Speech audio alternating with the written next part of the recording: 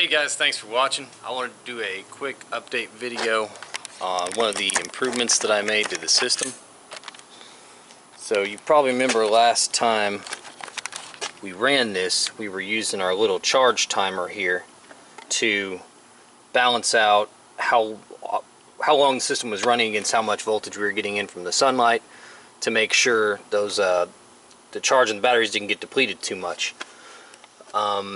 I had tried to run it through one of these smart battery protects, but the inverter, I guess this constricts the current flow through there, and this inverter has a safety in it that if it's not getting enough current, will just it basically will cut itself off, and that little yellow light will pop on, and we weren't able to get it to run with just one. So I had a theory, or that was my theory the first time I tried this, to why it wouldn't work. I'll roll that clip now. So I think what's happening is, as the inverter kicks on and starts pulling current through the battery protect, the battery protect constricts the current flowing through there somehow, and causes this inverter to read like it has a thinner gauge wire running to it, and so it throws up that signal. I've got a idea for how to work around that I'm going to be doing in a future video. My theory was correct, and here is my fix. So I went back and figured, if it's getting a little bit of current through one but it's constricting it, maybe if I run it through two of the smart battery protects, it'll get enough current for this thing to be happy and it'll keep running.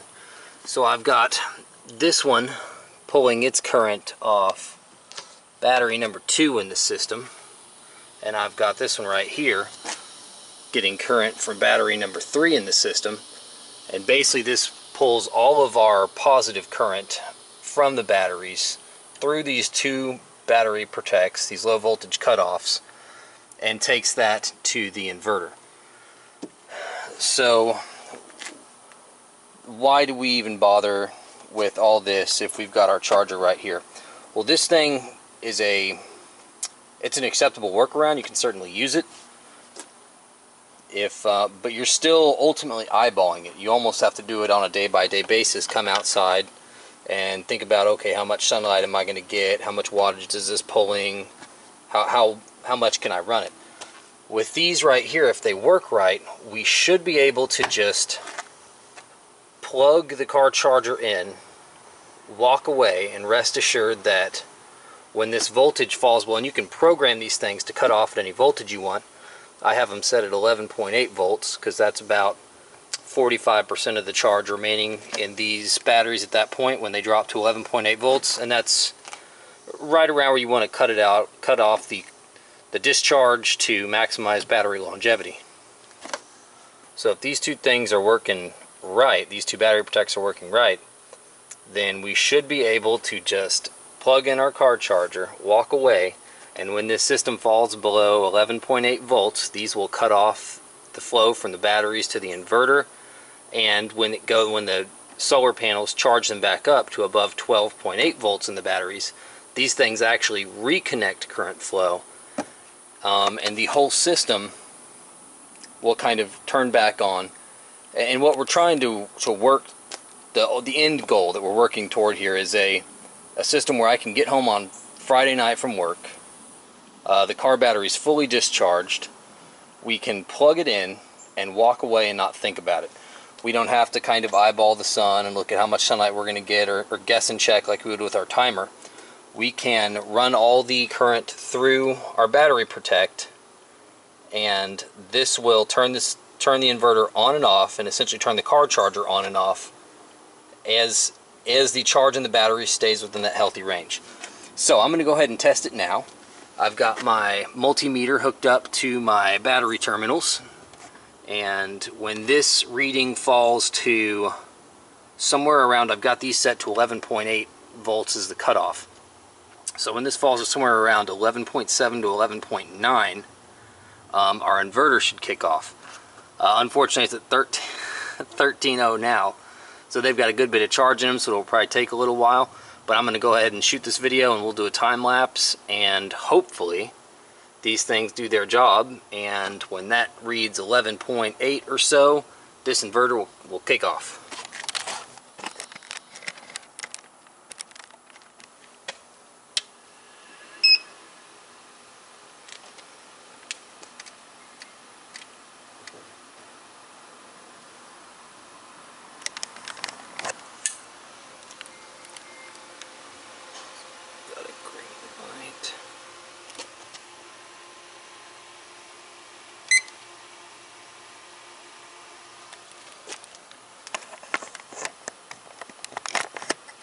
And you'll notice immediately as we turn on the car charger, that number on the multimeter drops from 13 to 12. That's because when you put batteries under a load, they give you a lower readout. Sorry, I'm adjusting my camera here.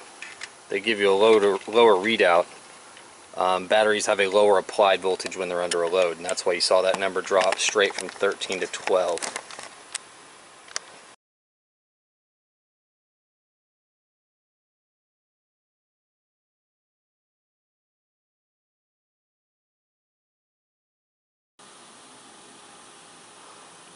Perfect.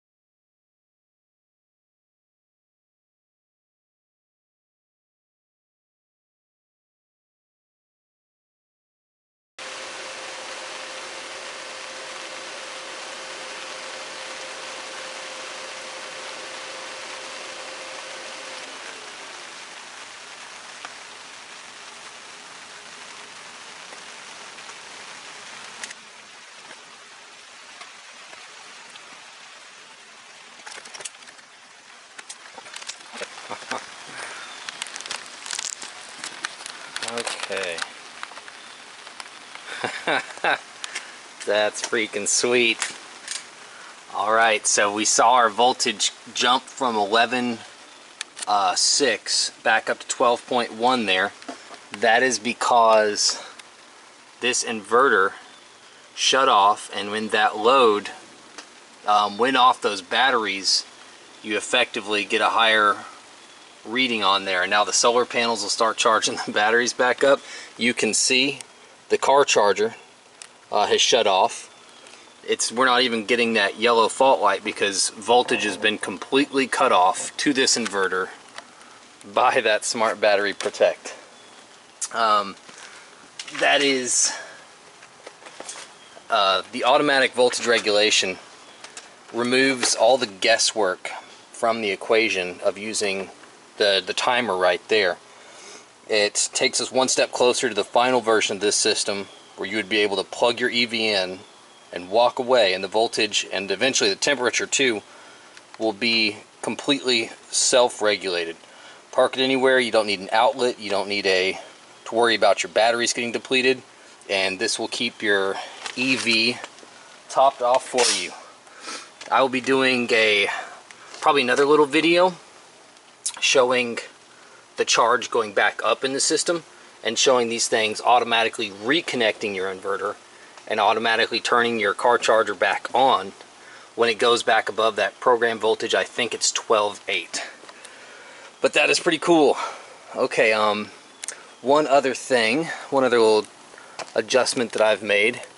As you guys probably remember, here, let me pull the tarp off. Got a little bit of rain during the test today. You guys probably remember from the first video how I just had all the wires and the connectors tossed on top here. You can still see the little adhesive left from the Eternabond where I just taped them wherever because I hadn't figured it out. Well, I've got them all running in parallel now and kind of looped into a nice tight coil. That's just scotch taped on there now, but I'm going to probably use the Eternabond over that and paint it black so it blends in a lot better. But this has freed up a lot of real estate right here. And we've got another patch on the front that's just kind of wasted space right now.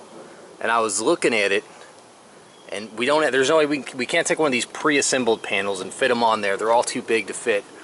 But I think I can figure out how to build my own panels that'll add another maybe 150 watts using this area right here and the area in front. And that'll really be a game changer, putting an extra 150 watts on here, and just finding creative ways to use these little patches of roof real estate that you have left that you can't fit a conventional panel on here. If we can make our own panels that are any size we want to, we can get enough power for this system to really do some impressive stuff. Okay, so it looks like we've nailed the voltage self-regulation. Stay tuned next weekend. We are going to attempt our own custom size and shape panel manufacture. And thanks for tuning in.